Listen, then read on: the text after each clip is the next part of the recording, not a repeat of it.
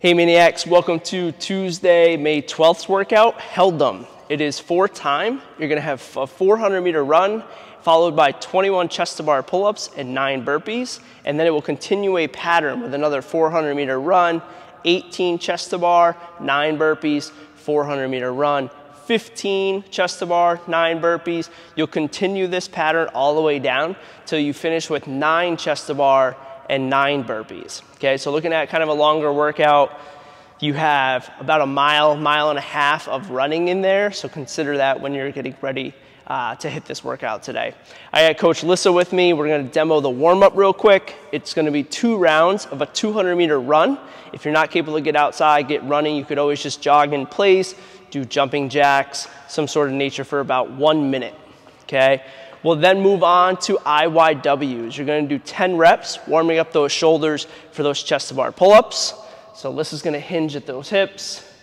IYW. Big focus is gonna be squeezing those shoulder blades back and down, really warming up those little shoulder muscles, getting ready for those chest-to-bar or pull-up variation you're gonna be doing in the workout. Last but not least, we got burpees, okay? So Lissa's gonna give us a couple burpees, making sure we get chest to deck.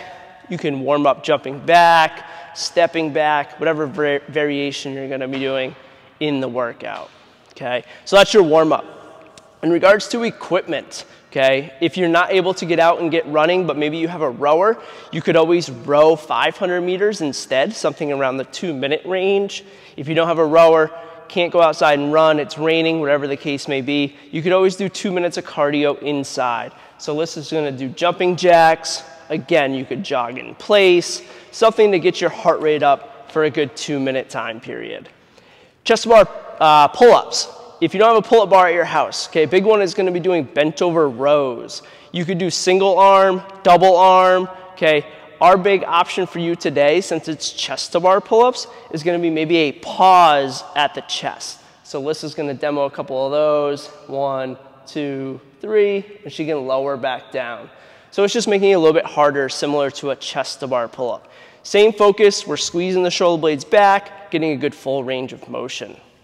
And then burpees, guys. Burpees are burpees. Just modify how you need to, step back, jump up, whatever variation of the burpee you need to do. Do it. Okay, so there you have it. It's gonna be kind of on the longer side of a workout, so make sure you're pacing this one through. Have fun, get sweaty.